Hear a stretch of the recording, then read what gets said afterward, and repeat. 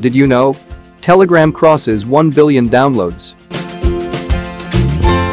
Telegram is the 15th app worldwide to have been downloaded 1 billion times or more.